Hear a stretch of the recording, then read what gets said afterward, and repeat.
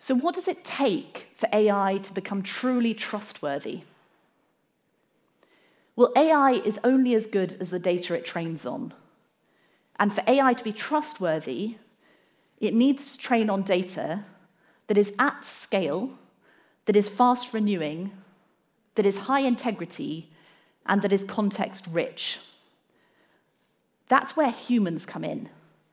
Our data, our voice, our feedback.